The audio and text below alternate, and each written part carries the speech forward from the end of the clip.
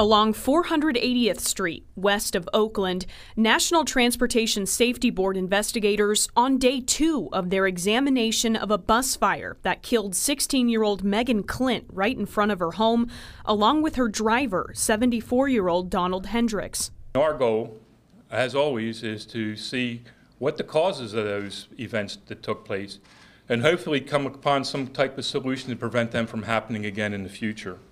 On Thursday, investigators were taking a 3D scan of the ditch where the bus ended up to help them digitally recreate the lay of the land.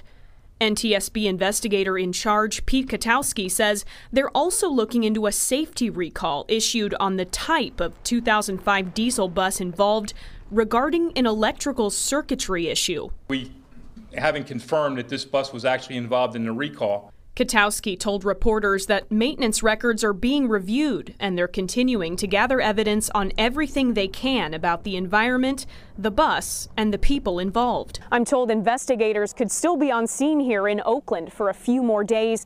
They'll put out a preliminary report in about 14, but I'm told the full investigation could take up to 14 months.